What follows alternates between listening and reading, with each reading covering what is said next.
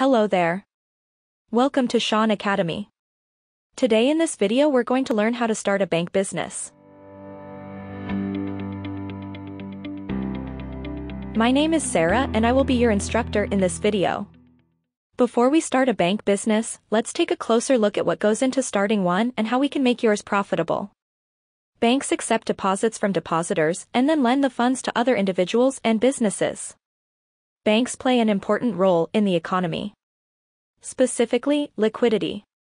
They enable individuals and businesses to pay for goods and services, investments, and assets that they would not have been able to afford otherwise. The costs of establishing a bank can be minimal. Because the banking industry is the most regulated in the country, the costs are significant.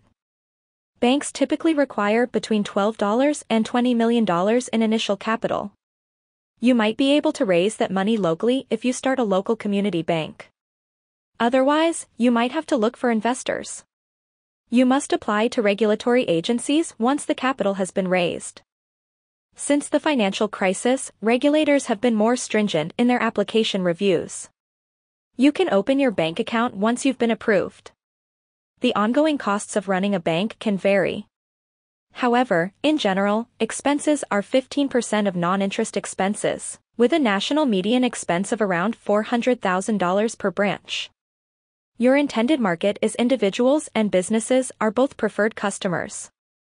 Banks make money by accepting deposits and lending them to individuals or businesses. The primary cost of a bank is the infrastructure it constructs, which includes buildings and labor costs. A bank's basic function, on the other hand, is straightforward. The bank's money must be invested in such a way that it earns more than it costs to keep money on deposit. For example, a bank may accept general public deposits and pay them 0.05% on savings accounts. They will then be able to lend this money to others at market rates.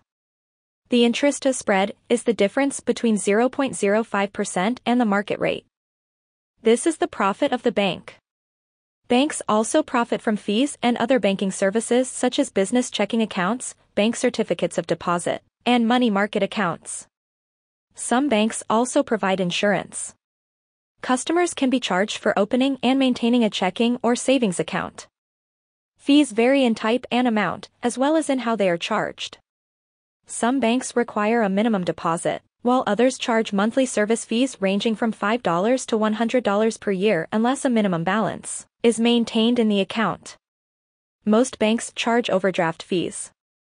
Then there are the service fees for printing account balances, performing wire transfers, and a variety of other tasks. Banks typically make a net profit of 10% to 15%. The return on equity is between 7% and 10%. Some banks achieve a strong return on equity of more than 10%. Consider establishing a large network of ATMs to bring in more revenue for your bank in order to increase its profitability, provide more services. Banks can now do more than just bank. Consider providing insurance and retirement plans.